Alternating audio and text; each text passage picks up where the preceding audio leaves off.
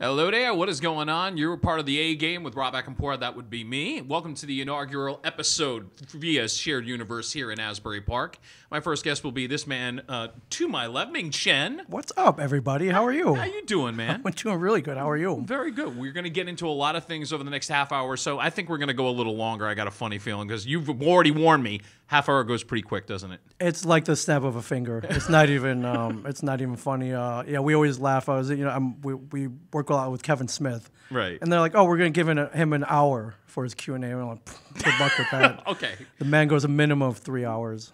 I'm learning this. Okay. Yeah, so I've been forewarned in this. Yeah, I mean, if you want me to talk faster and give you short answers, I can. No, that wouldn't work. I don't think. No. Call it a hunch. No, not at all. Well, this is sort of my first foray into being in front of the camera, other than my friends from a doing another podcast. And hold on to your shorts, guys. Thank you so much for giving me the opportunity. Hang on to your led shorts. me to here. Yeah, hang on to your shorts. Hang on to your shorts. Yes. Yeah. Yeah. Can you tell there's a little nerves kicking in right now? Because I'm so used to, I'm a radio guy, and then suddenly you put a camera in front of me, and it's like going, oh my god, what am I doing? I didn't think you got nervous, dude. So believe it or not, oh, the first hour before this was launching, right. Oh my god. Oh, were you puking? No. Did I feel my stomach trying to go, hey, how are you? What's going on? It's normal. I come to that conclusion. Yeah. Well, I mean, you can do what Kevin Smith does. He smokes weed, like a lot of weed before he does. I wish I had thought of that ahead of time. Yeah. Well, then you have to get the weed. It's a whole mess. It's not legal here.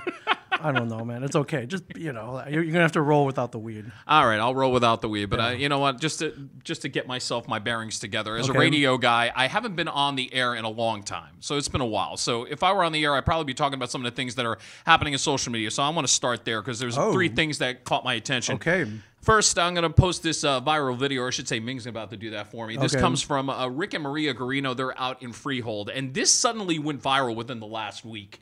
As a matter of fact, all the New York news stations picked up on the story. Yes. And, well, let's do the video. I'll do some play-by-play as the video is running here. Here we go. And this is part of the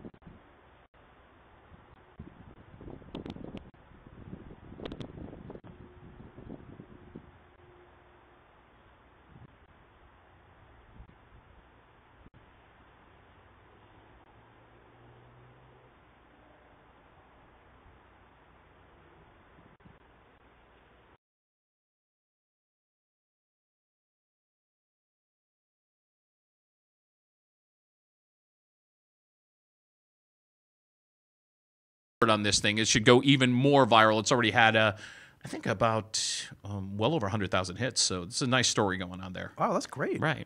The other big thing that happened recently, put the photo up, Ming. Wait, which one? I have 2 photos. Yeah, put the broom up. Okay, there we go. Yeah, I fell for it. Okay. Okay, and the funny thing is, it stood. Now, there was this whole thing that was going on about allegedly on the one day of the year that you can put this broom, put it up on the thing, and it's just going to stay there. It would defy gravity. Apparently, you can do this anytime. Okay. But again, it was one of those things. I saw it on Facebook. It's a Monday night. I'm bored. There's nothing on TV. Let me see if I can do this. All right. I was trying to. So the myth was that the planets had aligned in a certain configuration. Yes. On only one day in centuries, I guess. Right. That the gravitational pull will create this phenomenon with a broom. Right. And then, of course, I get a friend of mine who decides to take this one step further. Yeah, there's the other photo. This is from the Del Buono boys. They're down in Ocean County, New Jersey. Del Buono boys? Yes, the Mike and Danny. Now, their idea was like going, okay, here's our way of defying gravity. And I got to admit, at first I'm like going, this is not impressive at all. They're using the ceiling. They're cheating. Right. But again, I got some crazy people that I know, so going through social media, you find some wild stuff. Oh, is it pressed against the ceiling? Yes, there? can you see? So, Yeah, see, you even thought the same thing for a minute. No, I thought it was balanced. Like I've seen people do this in real life. They're rodeo clowns, Right. or in the circus, so it can be done. Yeah.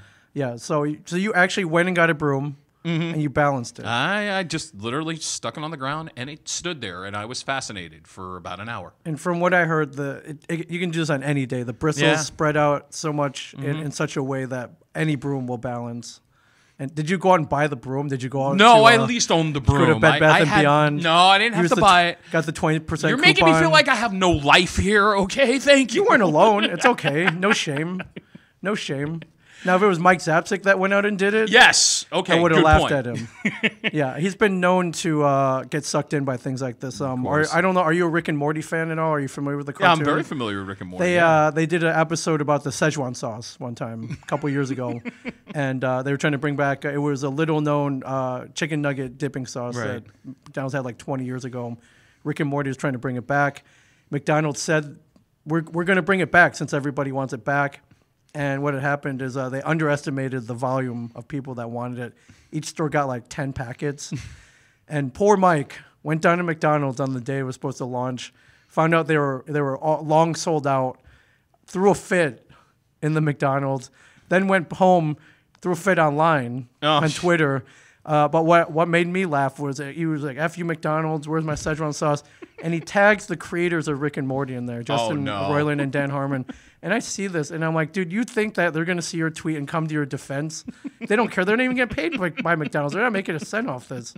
So what I did, because this is what I do. I happened to be near a fast food restaurant. I'd picked up just a random packet that looked like the Szechuan sauce. Right. And I photoshopped the Szechuan sauce front on there, and I took a picture with it.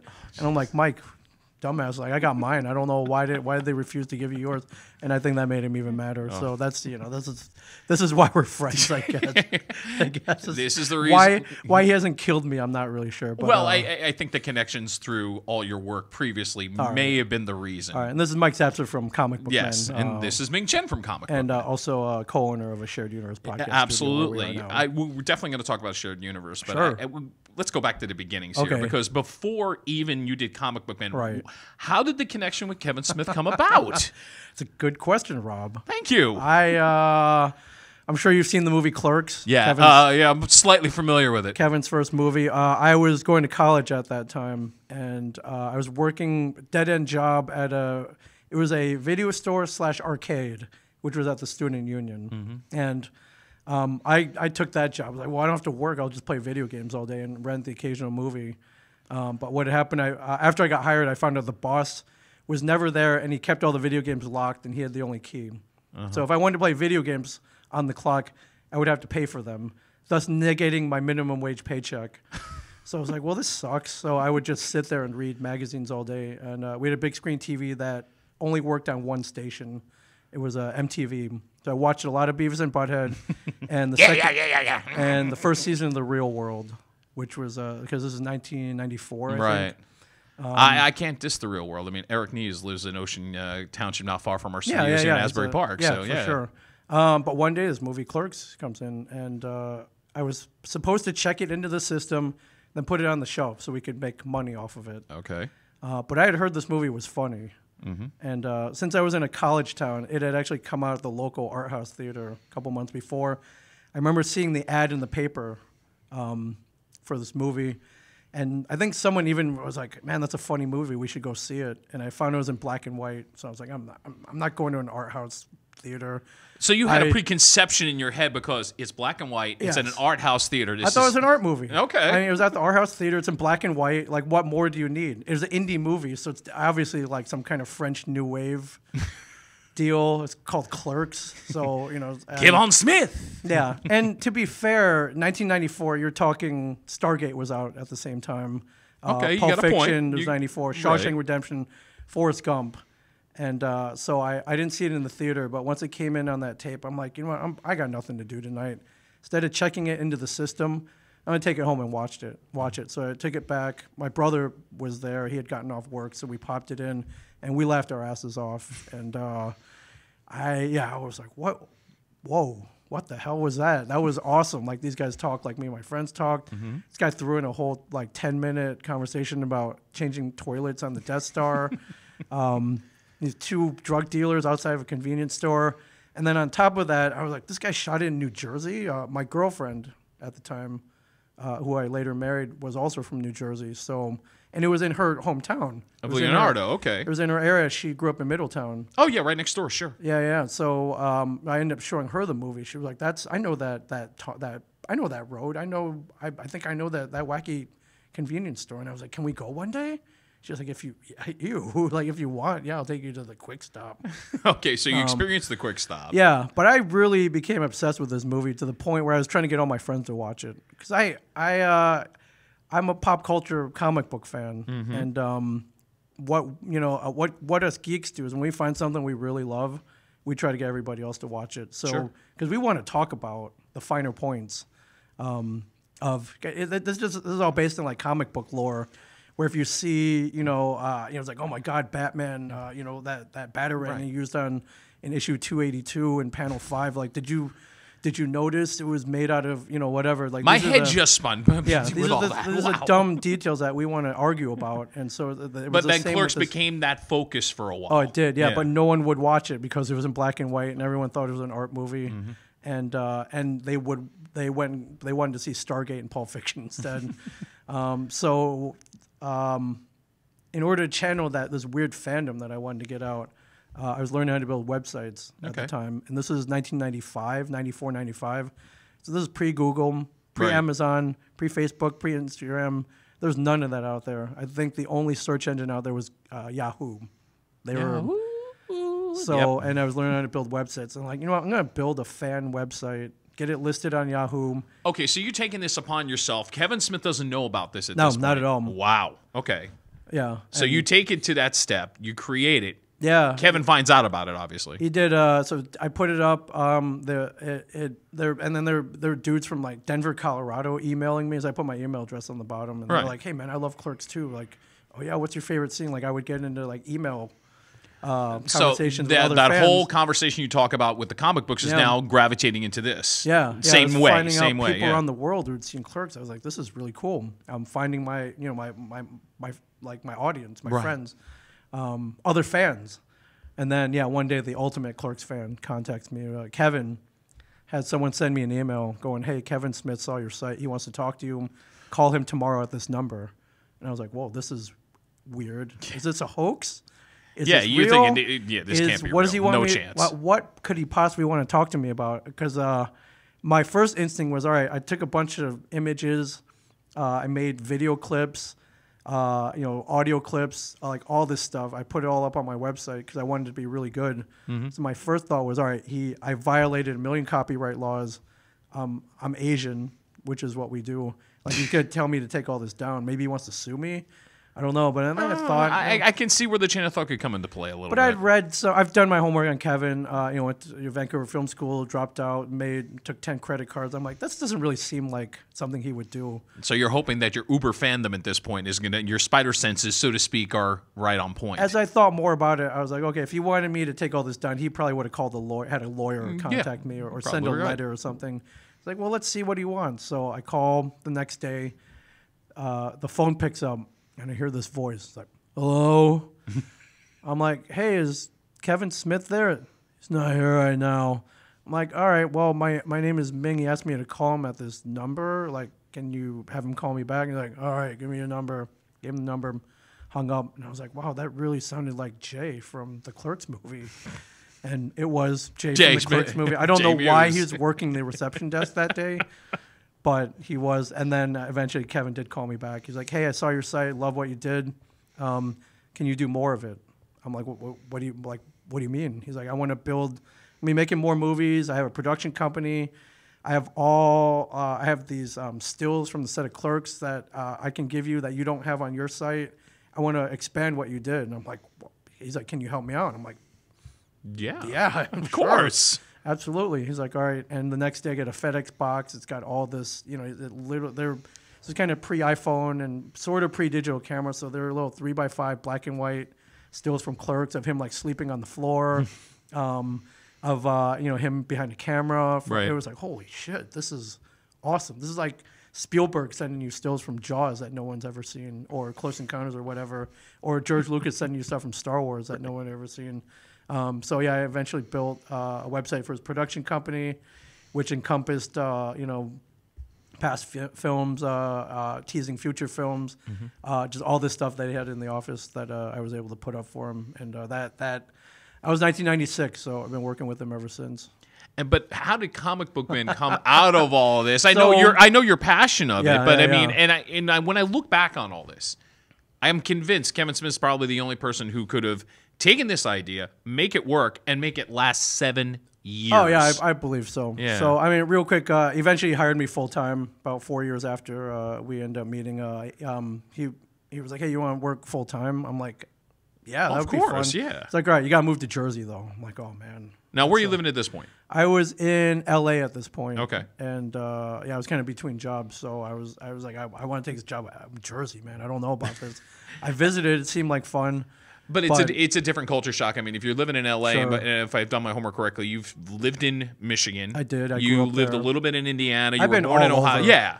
So you look at it, okay, Midwest, Cali, now Jersey. No. There's nothing that prepares you for New Jersey. No, but I think it was love at first bite of pizza. I was like, okay, I'm There you go. go. All right, I'm good. Well said. I'm good. So that was I moved here in 2002. I've been here ever since, and I love it here. Mm-hmm. We were living in a good area, but ended up working full time.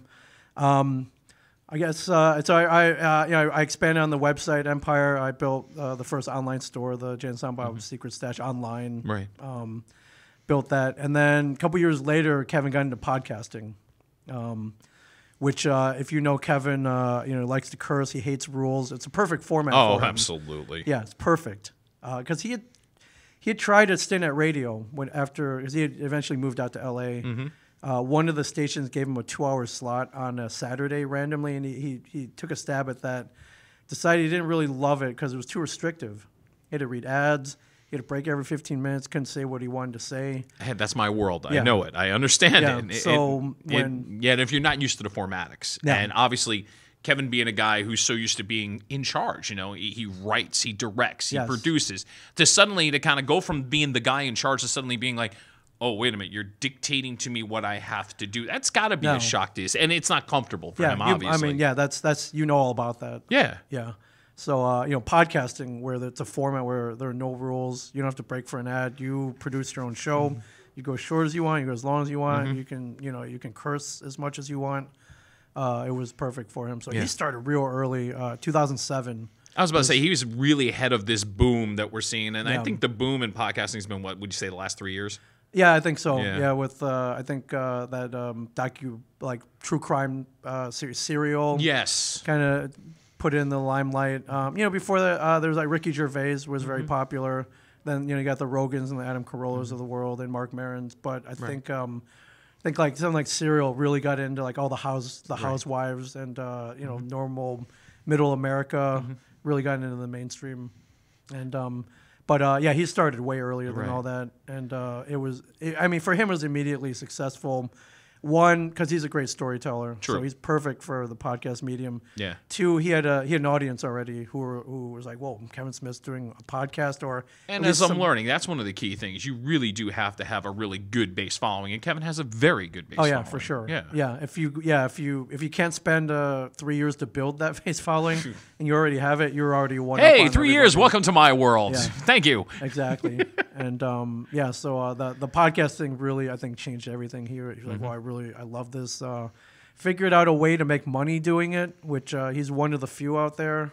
Which because that's a question we get here all the time. It's like, all right, I've started my podcast.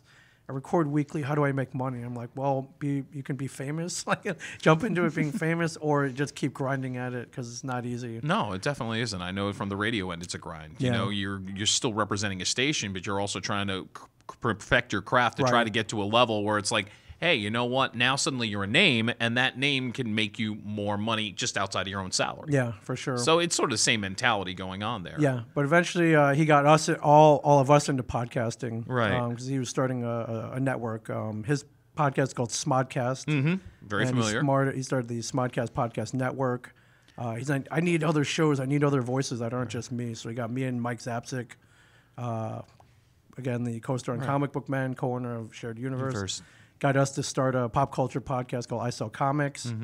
And later on, that led to Comic Book Man, the TV show. Yeah, that's when. In 2010, 2011, with the success of the Walking Dead TV show.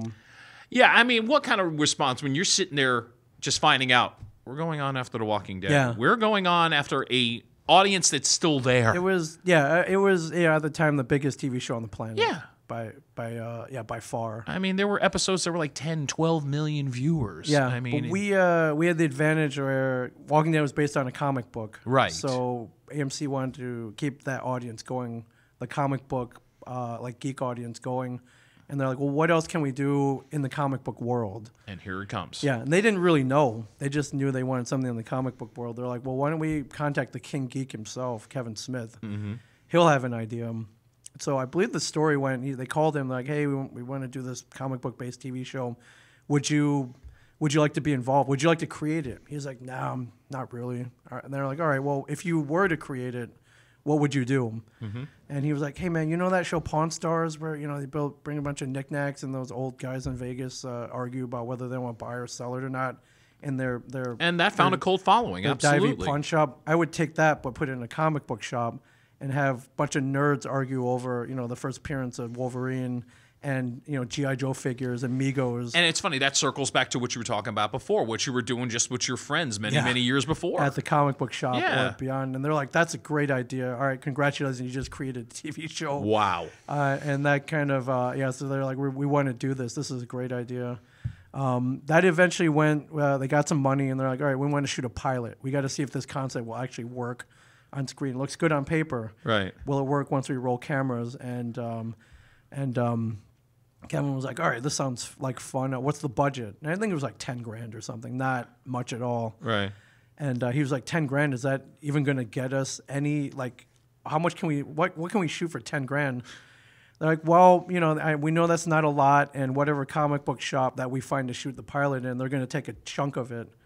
Most of it. And he was like, well, I have a shop. I won't charge you anything. There you go. And they were kind of like, idiot, why didn't you tell us this? Like, when we started this, we would have been, sweating less. So, and he was like, all right, I'll do one better. Instead of, paying actors or whatever, just for the pilot purposes, just use the guys I have working in there. I have a bunch of guys that work for me in there. Just throw them in there. Right. If you have to tell them what to say just for the purposes of the pilot, go for it. But they're pretty funny. They might even, they should be able to hold their own in front of a camera. So, one day, a bunch of this crew came down. I mean, Kevin had kind of given us a heads up. He was like, hey, we're going to shoot this pilot for this TV show. And I'm very enthusiastic about stuff like this. Like, well, this could be fun. Walt Flanagan, who managed the store, he was very apprehensive, didn't really want to do it. But whatever Kevin says goes. So they came down. They shot it. It was it was a very loose idea, but cut together. The network saw it and they're like, "Wow, this is not only is this really good, but who are these 4 guys that you put in there? They're great." And Kevin was like, "No, you don't want them. They just work there." Like, no, these guys, idiot. These are the guys. Like, how could you not see this beforehand? Right. He didn't. He just saw us as. Brian, it's just the guys in the store. That's it. He didn't really see us as like necessarily the guys who would be on a TV show. So and then your life changes from there. Yeah, but podcasting actually bolstered the idea that the show would work. They actually went and they listened to some of our podcast episodes and they went back to Kevin. They're like, hey, if these guys can talk on the TV show like they do on the podcast, where they're going back and forth with each other, where they're not talking over each other, where they're making fun of the little Asian guy.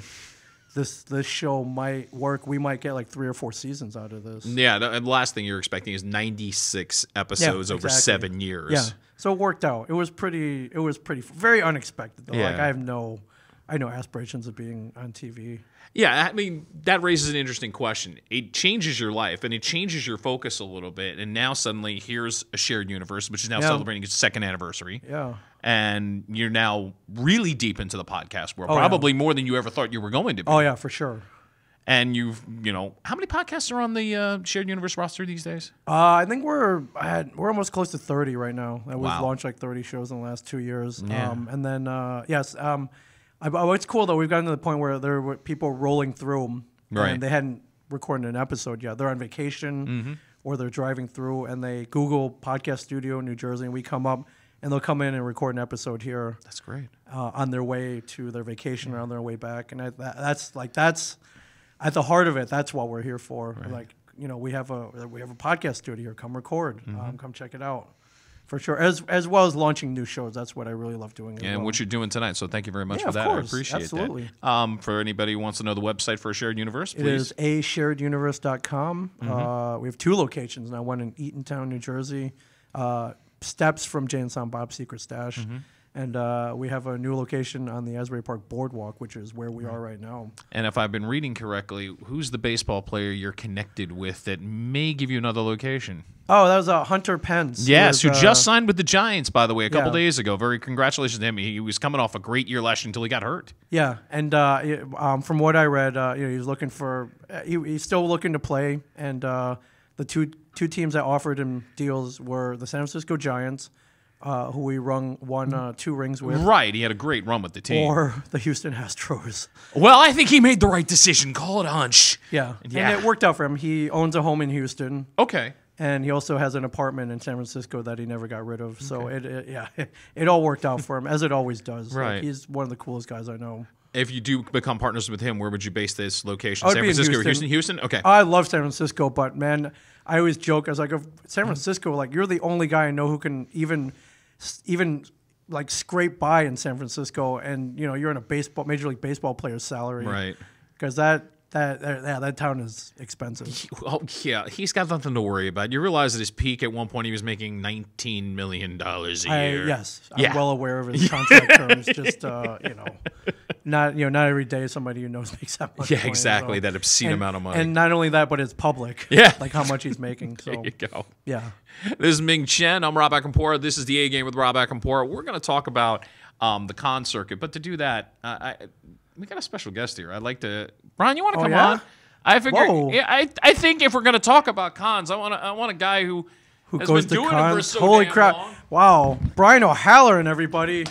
Brian O'Halloran, Clerks, Mallrats, Chasing Amy. Brian needs a beer. He needs a Asbury Park Sea Dragon. Yes, everybody. I'll crack one open with him on this one. Yeah, we're. But okay, so Brian O'Halloran is in the house, man. What's up, everybody? Yes. hello there, sir. Yeah. So You never just know. so you know, long-time listener, big-time fan. Thank you very much, sir. I've been listening since the very beginning. Yeah, I appreciate that. We're how many minutes in? We are now 27 minutes into this whole thing. What? I thought you were on year 12. Wow. No, you know what it is? It's good to be here. I'm really technically, and no joke, I'm not doing this for the cameras. I'm really not even supposed to be here tonight. It's true, though. True. Zing. Notice I didn't say it. Thank God. As Scott Schiaffa would be saying right now, zing! Zing. But it's good to be here at the Shared Universe here, right on the Asbury Boardwalk. I feel like Mr. Love Daddy himself from Do the Right Thing, where his K-Love station was right on the street there in Bed-Stuy. But it's really good to see that the second location is up and running here. Yeah, it's really cool. And I just want to go back to earlier in the episode. Yes, that he was mentioning Clerks. So he was mentioning Clerks, Yes. and Ming has done a lot for the Viewist universe. He was one of the masterminds of the bulletin boards for the fans who were the bulletin board denizens back in the day. I remember those days well. But also, Ming, how did you not hook up a brother when he was looking for his Szechuan sauce to just make it? Like, dude, you're right. Chinese, bro. Just make the Szechuan sauce. Come on. I'm not going through that extra effort for, and it wasn't. He would have wanted the official Szechuan sauce with the packaging and everything. That's Americanized. You would have given him the authentic Szechuan I know. sauce. I just wanted to. Or see is that only sexy time with your wife? It is. Yes. Yeah, that's what I the thought. Ming Chen ancient. I'm sorry, I took it dark. Ancient Chinese secret. secret. How did I know you Yes. were going to say that? Yeah. I know. Anytime Mike flips out, I just stand back. And Why do I suddenly want to go to the laundromat and wash in Calgon? I don't know why. But full disclosure, I've known Rob Akampora since the very beginning, since '94, when we were doing publicity for the original Clerks. Yeah. You were one of the DJs at 106.3 WHTG, the alternative radio station here down the shore. Yes.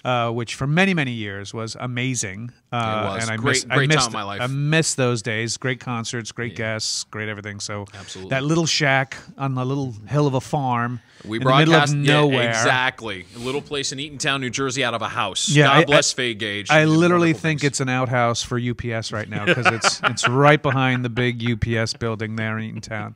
And so what's great about this is that it's great to see you finally getting into the podcasting game because to be honest with you, you as an interviewer in general have always been awesome. When I hear you on the air from wherever you were, from when you were out in the days in the Lehigh Valley, down doing country music, for God's sakes, which, man, I'm sure you had to just be like, all right, I'm going to have to learn country. Let me tell you something. Some of it is good. I got into No, some no, of it. I'm not slamming country. Don't Yeah. be writing him saying country music's awesome. Look, I'm Irish. We invented country music. Okay, but I mean, you went through the years of being on a country music station, and now here you are doing your podcast, man. It's about time. I mean, you've always been a lot of fun to talk with in general and to hang out with, and Thank you. I wish you many, many years of this podcast. It's an interesting new world. I'm still really learning a lot about it. I mean, I think Ming said it best before. If you have this aspiration that you're going to become a millionaire doing this, you got the wrong aspiration. Oh, dude, no.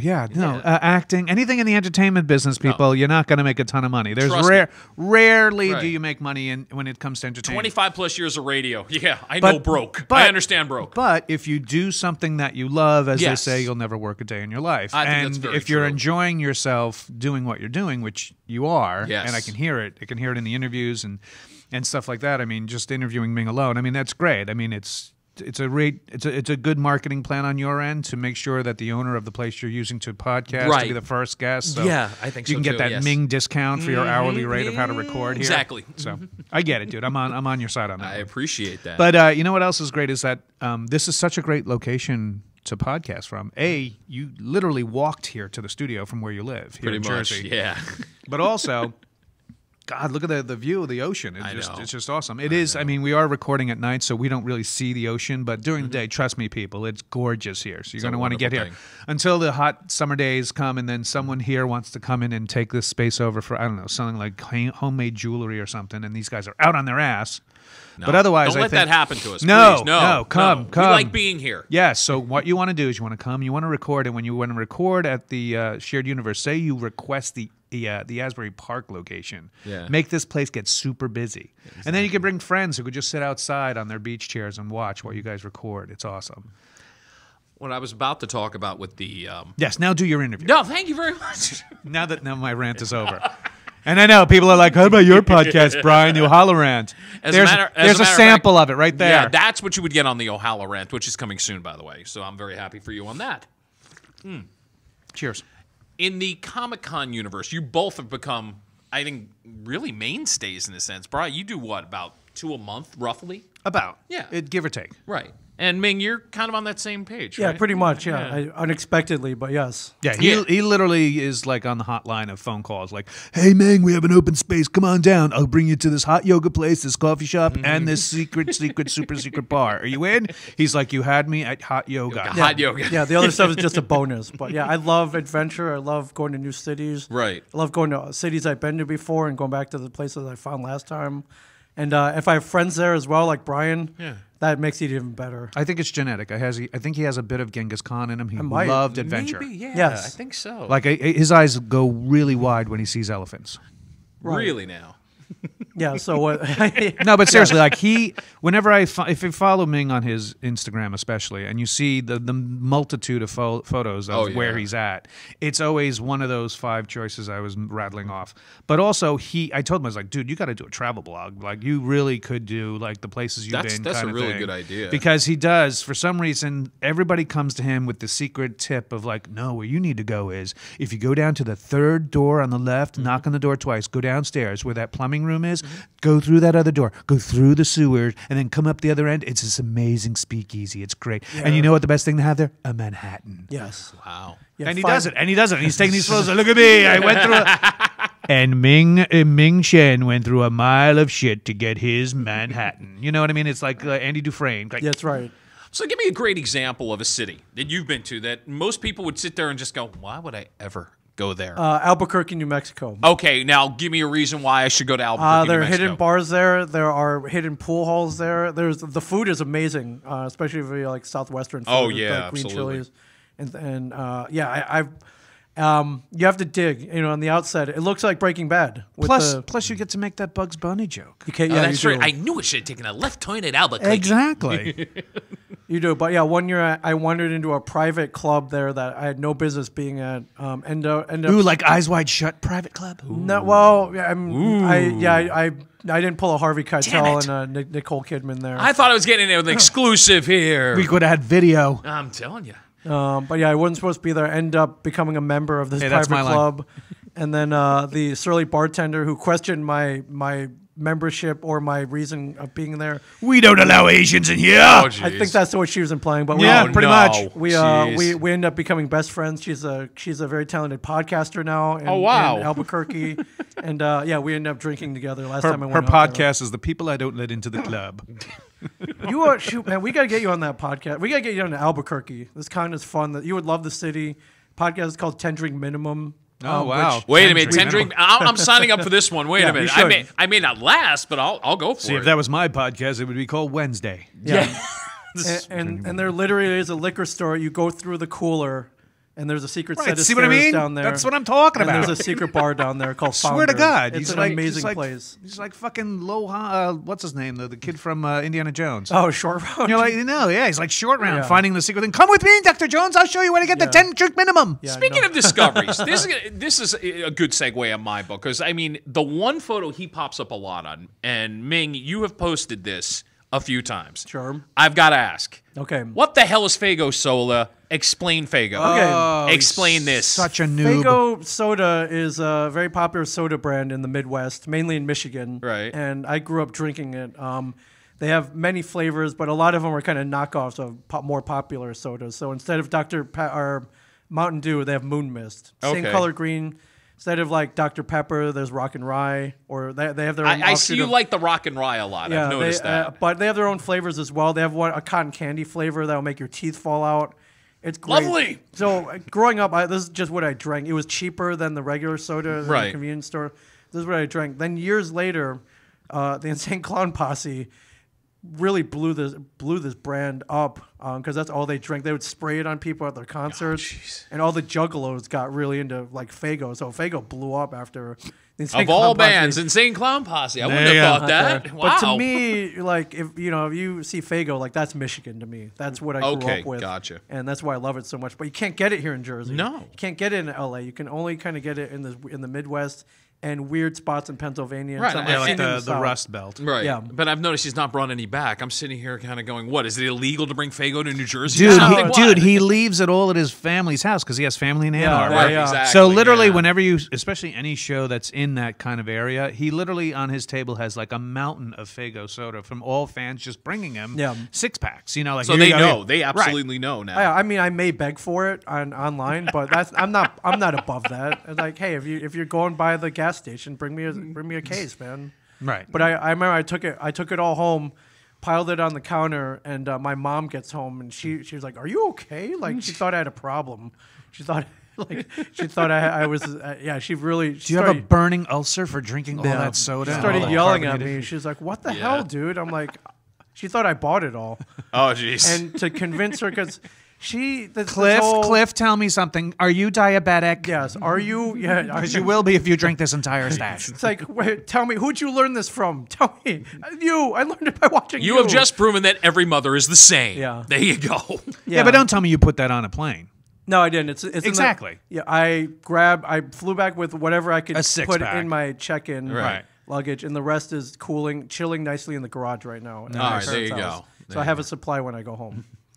Brian, same question. What city kind of surprised you a little bit that you kind of went to and you went, oh, wow, this is a lot, I don't say like, oh wow, this is kind of like crazy. I mean, there are favorite cities of mine. Chicago is a favorite city of Oh, yeah. mine, but I mean that's a major metropolitan city. Raleigh is really a great city. I've heard great things about Raleigh. You know, yeah. but it's a lot of transplants from the Northeast that More that so move now than to. ever, Yeah, yeah. more so now than ever. And now there's actually people transplanting from Florida up to the Raleigh area. That's like they want to interesting. get into that happy medium of A, weather, and B, just cost of living. Because the Right. cost of living even in Florida isn't what it used to be. You know, when people are like, I'm going down to retire in Florida. Well, now Florida is getting like kind of weird. And then in the sense of like cost of living, but also not every place you can build in Florida. Right. You know, you got the sinkholes that are eating like half of the state, and then the other half is Everglades. Right. And so the Carolinas have become this sweet spot to live in the East Coast area. Anyway, I think the show that's kind of really put a focus on that has been the last couple seasons of Love It or List It on HGTV, where they've been doing it in Raleigh, Durham, and suddenly you're seeing what you can get for your money. Yeah. And I mean- it really just goes, whoa, okay. right? I mean, and it's people who don't want to have to deal with snow. Although this past weekend we had snow down in Raleigh and in the Carolinas in general. So for that to happen, that's a great city. I've always enjoyed myself in Colorado Springs. Is a great city. Air Force Academy is Air there, Force yeah. Academy is there, so a lot of service members come to the Colorado Springs Comic Con that I've done a few years of. God, other cities. I've done Rhode Island, Providence, Rhode Island is Yeah. another great city to go and hang out. That's another great Comic Con. I've actually heard they got fun. some great Italian restaurants in that area. Yeah, and usually it's really funny because that's one of the things when I travel to a new city and who's ever picking me up from the airport as we're making our way to the airport, to the hotel of the city that I'm doing the convention in, I'll ask, so where am I going to eat? Sure, What's the shit in this town where Yeah. it comes to food? And as soon as someone says, well, there's this great Italian, I'm like, whoa, hold it, stop, hold the train. Okay, you're talking about a New Yorker, New Jerseyite who you say Italian. No, it's not. We've been spoiled. Unless Absolutely. we're going on a plane and going to Tuscany or going to Sicily, we're Right. not going to find great Italian in Indianapolis. I'm sorry. So I usually move on from there because I'm like, in New York, it's great. Like the meatballs in restaurants in the New York metropolitan area, you literally have actual mobster in the meatballs. Yeah. There's no different taste than actual mobster in the meatball. You can taste Vinny in it. Like when they say we got some great pizza. There's this place, Pizza Hut. I'm like, shut the hell up. There's no Pizza Hut pizza that's really good. Not that like if they want to sponsor the show, I'm not trying to insult the future please sponsor. bring your money, bring your pizza. I have he no loves shame. it, and he loves chicken wings too. I know you guys do Yes, chicken I do. wings, or Like Wingstop I or said, whatever it is. no shame. Pizza So, Hut's, Pizza Hut's not calling shared universe. Don't worry about it. Yeah, You can start. You can that's a try. shared I'm looking for universe, but Rob, sponsorship. I'm I'm looking for sponsors here. He's a new kid in the game. He's trying to get sponsors. Hello. We've mentioned FedEx 3 times today. Yeah. Yeah. no- So notice- yeah, he anyway, looked yeah. about the time they get their shit done and they fold your flag for you. Yeah, when they know how. absolutely. Bravo. Yeah, I usually like to find whatever the shit is for that town. Right. Like where, just like Ming does. Like where am I going to go to get a neat, martini or whatever, that kind of thing. So, and he'll tell you too. It's that makes it for us. We're big fans. Like we're fortunate enough that people want to meet us for the work that we've done. Right, exactly. But we're also fortunate enough to be able to go to these cons to meet other people, other celebs as well, and to hang out and have drinks and go to dinner and whatnot. And so, but the other thing too, to entertain us is we love to go to great bars and restaurants and stuff like that. Louisville, Kentucky, Yeah, another I great remember you town to telling have a me lot of about food. Louisville, Nashville is a nonstop, Oh, yeah. which I've convinced myself that Nashville is the bachelorette capital of the United States. It's official now, Dude, It's Really? official. Yeah. all those 10-person pedal bike rolling bars, Right. it's a big thing down in Nashville. If you've been down to Nashville, you know what I'm talking about. If you haven't been down to Nashville, ladies, I think this is podcast where is you going and to Susan, Nashville, don't you? Yes. Any of the ladies want to take their girls out for a ladies' night, Nashville, like every one of them was all these women, and they're all pedaling like crazy while drinking shots and stuff like that. And I was overwhelmed at how crazy it was. Austin, another great town. South by Southwest Festival is still one of the Completely, premier and it things. is the only blue spot of the entire state of Texas. So great restaurants there, great barbecue, fantastic places to hear music. Obviously, for Yes, absolutely. Not only just the film festival, but even when the film festival is not around and the music fest not going on. That's another city I really enjoyed. And then internationally, I loved Australia and New Zealand. Auckland was just to die for. And that was just a great surprise when you get involved in this, Comic-Con universe, and suddenly you're going to the land down under. Yeah, which is just so sexy and dirty to say already. But at the same time, the fans really enjoyed the Kevin Smith films. Right. Europe enjoys us, especially the UK are a huge fan base to Kevin's films. The only ones that I don't see them pick up is Asia at all. Like either into Japan, China, or India. I guess because to Indians especially, it's just like, that's just a documentary to us. As a matter of fact, that's the video. Clerks is just an HR video of what not to do in a convenience store. So I know you're going to send him emails. Don't send me emails. They're going to me. A-game with Hello, Rob how are Akabora. you? Thank you very much.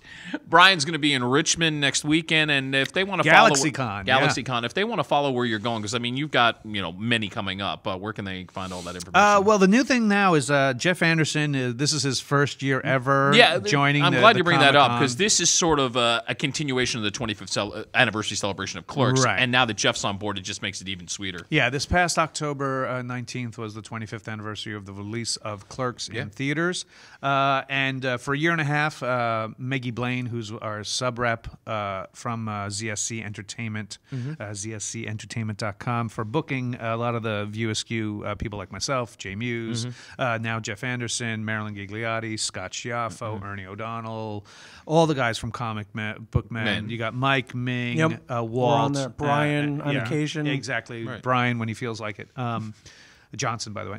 So they're all under the ZSC umbrella. But Maggie Blaine worked a year and a half to get Jeff to come on board. Wow. So our first one was just 2 weeks ago out in Sterling Heights, Michigan, which is just north of Detroit, at Astronomicon 3. Huge reception. Both me and Ming were also there as well.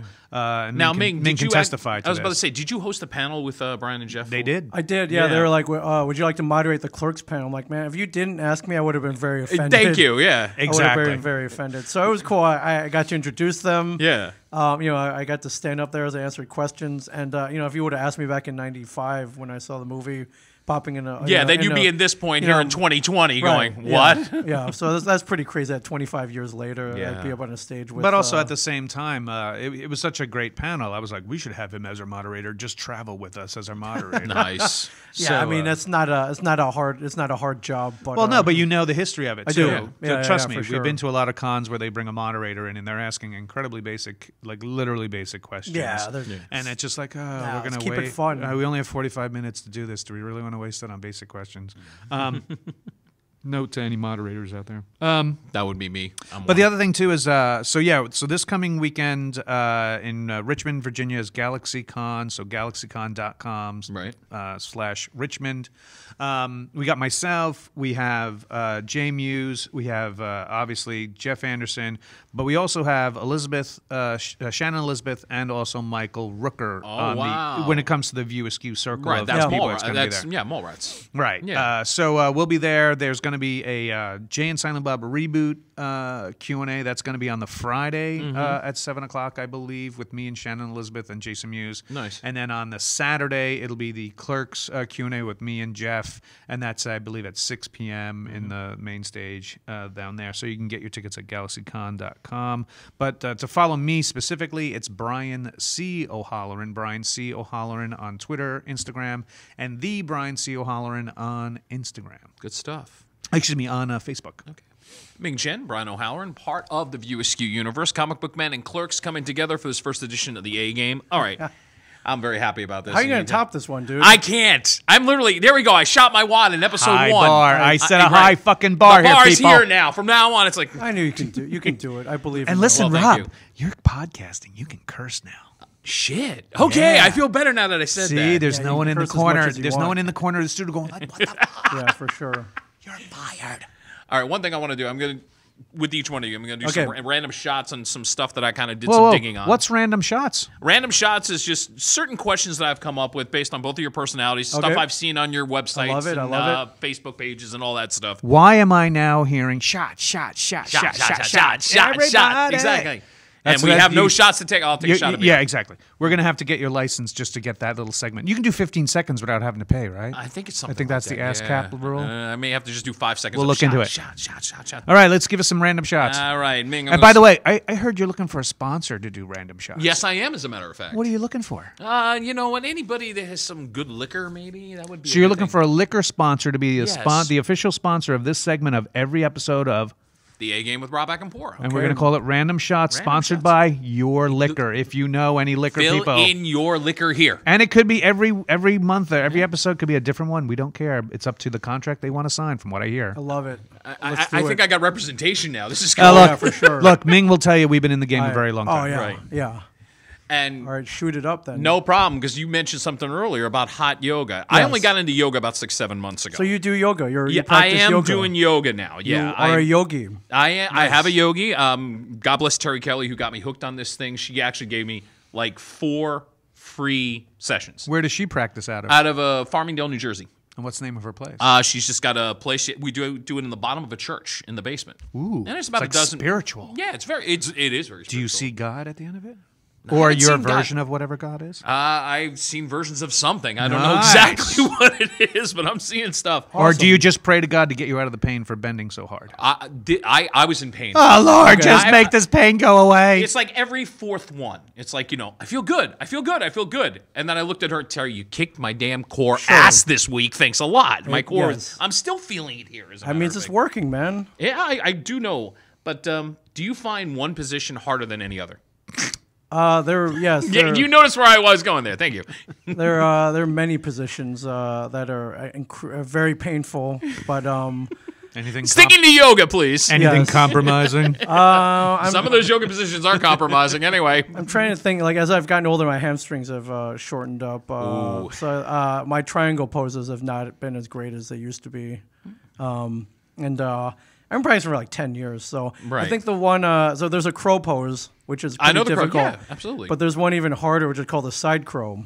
And when about 5 years ago, I could have busted that out pretty easily. And then I got a belly from going to cons and drinking so much, I think. Yeah. Occupational And, hazard. And so I'm trying to get Too into many that. speakeasies. Yeah.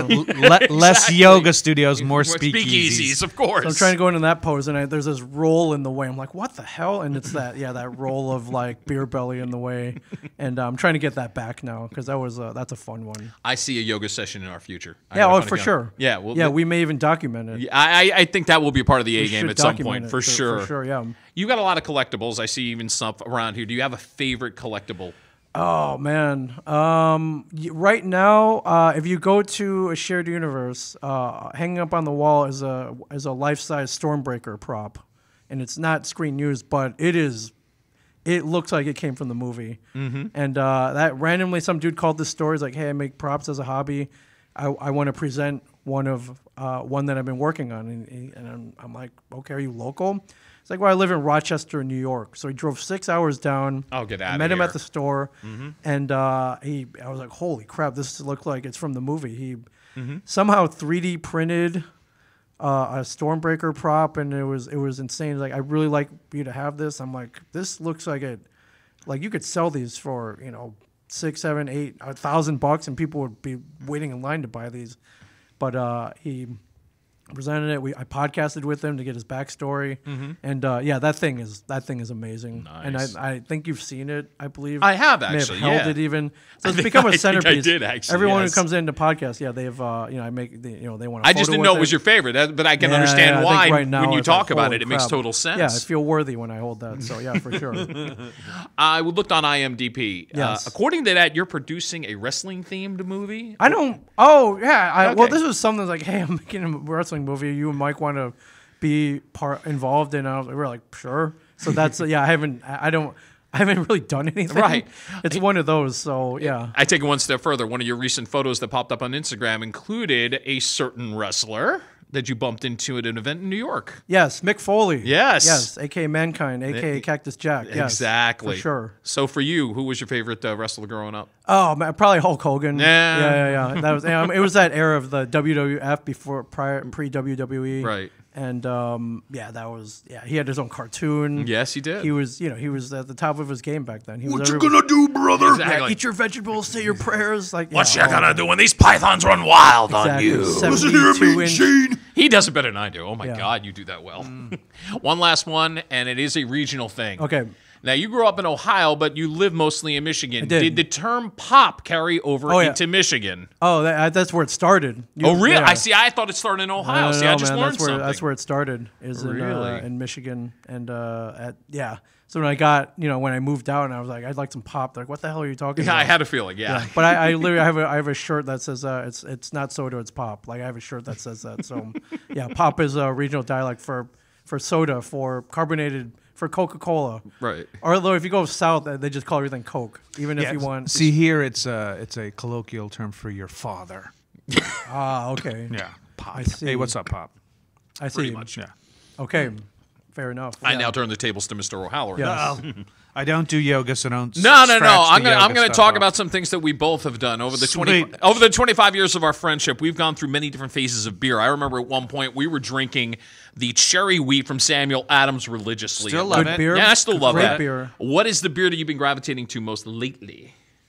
Well, actually, for the last year and a half, I was actually doing more ciders. I was on the cider Magners side. was the one that I Magners noticed. is the Yeah. one I really love a lot.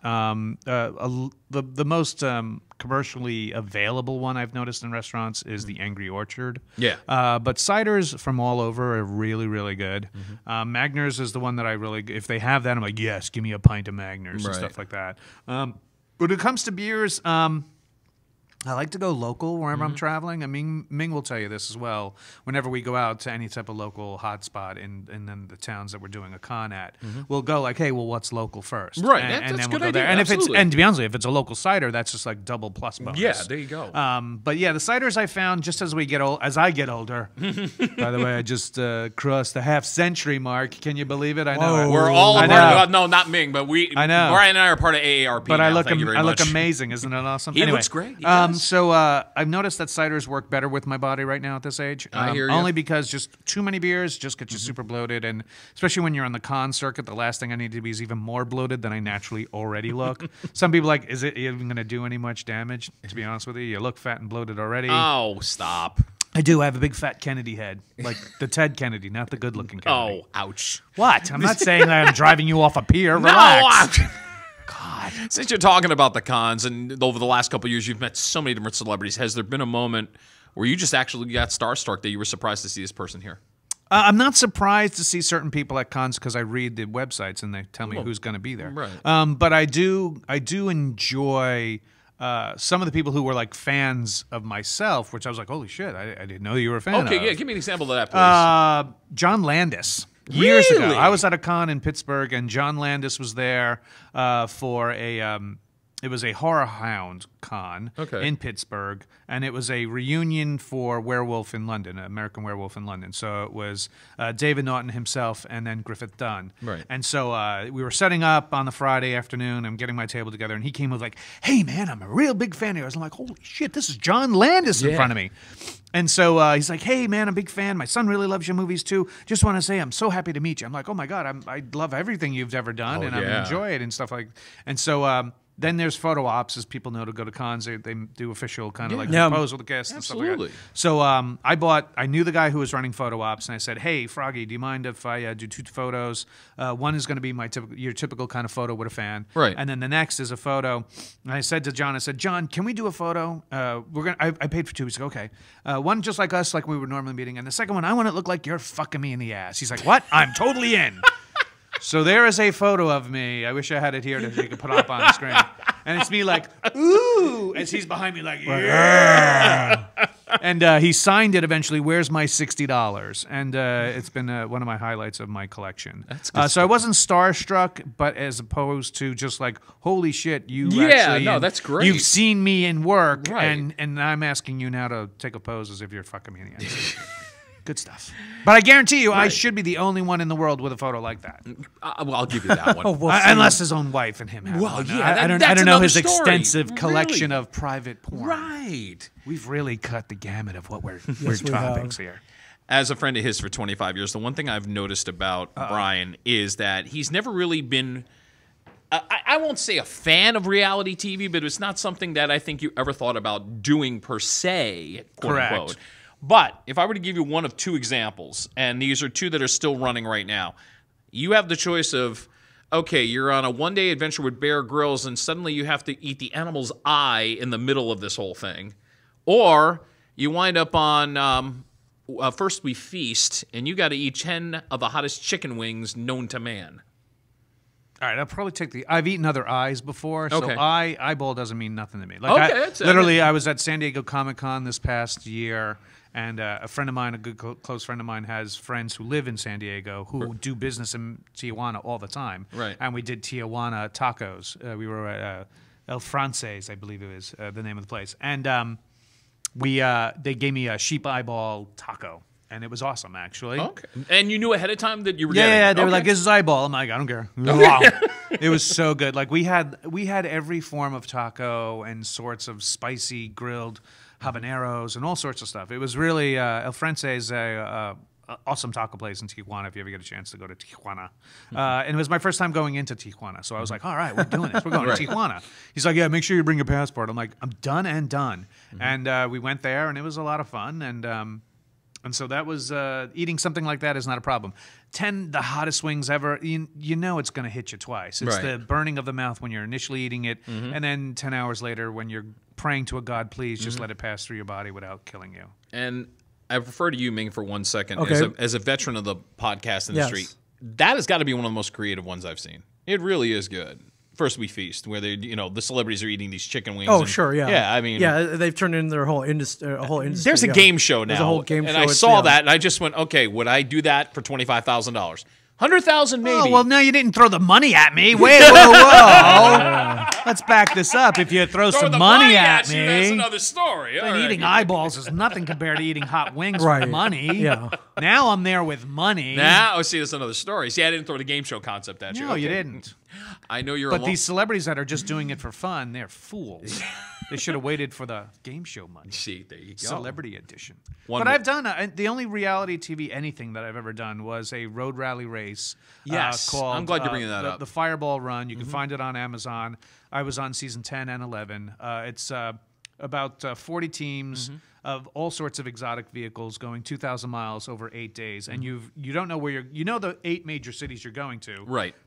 but you don't know where you're going in between, and you don't know what tasks you're giving to. It's like a combination of the movie The Cannonball Run meets the cartoon The Wacky Races. Correct, and the CBS show The Great Race. or Great. whatever. Amazing Race. Amazing Amazing Race. Race. Yes, thank you. So you have a team, and you're given an envelope, and not every team has the same mission, first off. Okay. So following another team is the stupidest move ever because they may not have the same clue as you have.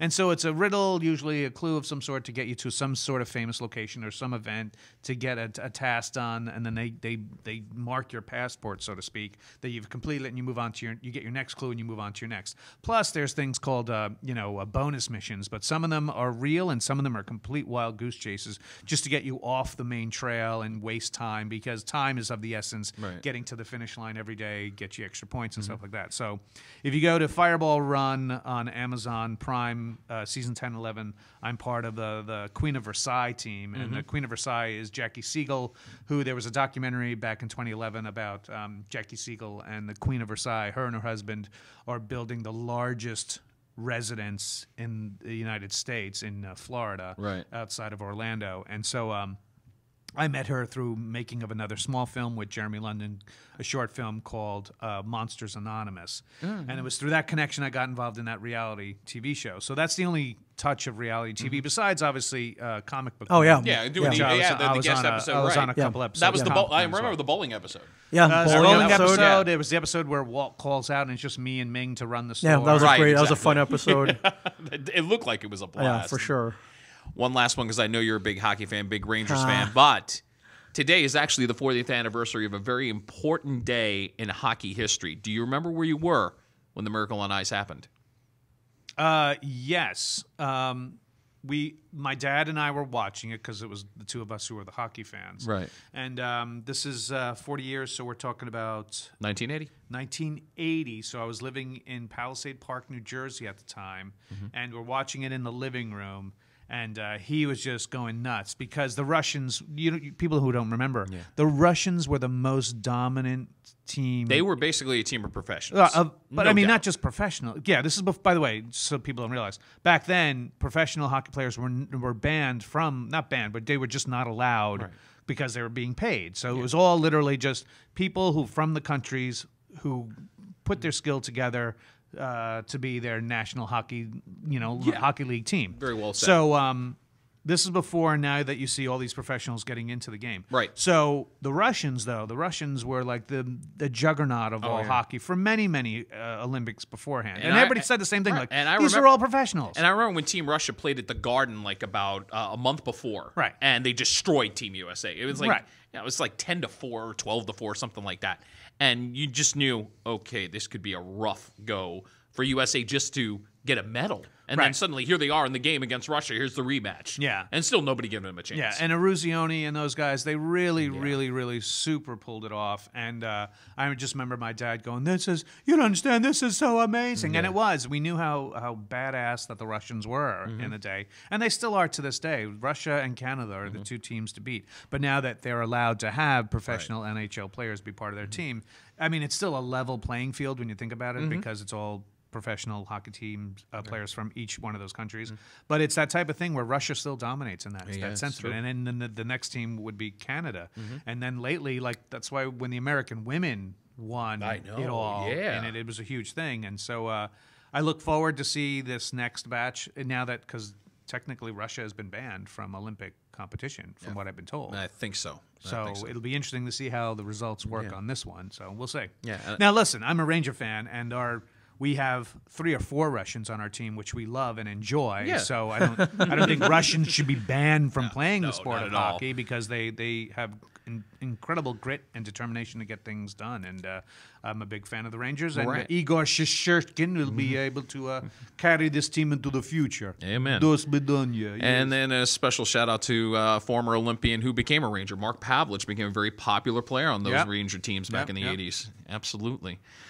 We're coming up to the end of this. I can look by my clock and say we're almost out of time. I know. I love that half hour, huh? Yeah, that was a really good idea on my part, right? Yeah, I'm going to do this in half an hour. Right. You started at 7:30 and it's 8:35. Wow, a half an hour goes fast. Yeah, let me tell you something. All those who bet the over-under and bet the over, you won tonight. Congratulations. Exactly. Yeah. You know what? That could be another segment. How long are you going to go? You know what? I may have to do some over-unders before this even starts. Okay, before we wrap up, Ming, thank you. I look forward to doing some stuff with you. A Shared Universe. Find the website. If you ever wanted to get into the world of podcasting, these are the guys you go to. They will coach you. They will set up everything. That's the other great thing about what they're doing. They will set up everything as far as social media goes as well. So you're getting a really good deal with them. And I'm proud to be a part of the family now. Welcome to the family, my friend. Absolutely. Always. Brian, 25 years of friendship. Nice surprise. Thank you so much. And I got one question before you leave. Yeah. Can you talk anything about Clerks 3 at all yet? Sure, I could totally tell you everything. So here's the whole script. Oh, look at that time. It's over. Yeah, no, look. Hopefully Kevin is still on the tour with the new Jay and Silent Bob Reboot Roadshow. That ends next week in New Orleans. Once he's done with that, I'm heard he's going to get working on the new script. Okay. Also, a Mallrats 2 is another thing he's working on. So once he gets done with it, and me and Jeff and a bunch of us get the scripts in hands, we go from there. So knowing Kevin, this isn't going to be a heavy special effects ridden kind of film. It's not a new Avengers. So maybe we can start filming by the end of this summer. Who knows? Okay. But can we plan on you, I, and Jeff doing a sit down in a couple of months then? Yeah. Why not? Look forward to it. That is the first edition. We got it off the way, and hopefully you'll tune in every week via Facebook, the A-Game Rob Akampora. Be on the lookout for the YouTube page as well, since we're in the video format. It's the perfect way to go with it. Next week, if everything goes according to plan, we will sit down one-on-one via Skype with Matt Pinfield, the former MTV VJ. What? And my former boss, yes. I've been gypped. I'll tell him you said hello, by the way. God damn him. For Ming, Chen, for Brian O'Halloran, I'm Rob Akampora. Thanks for being a part of the A-Game. These are two guys who brought their A-Game. You bring your A-Game here next week. Take care. Peace.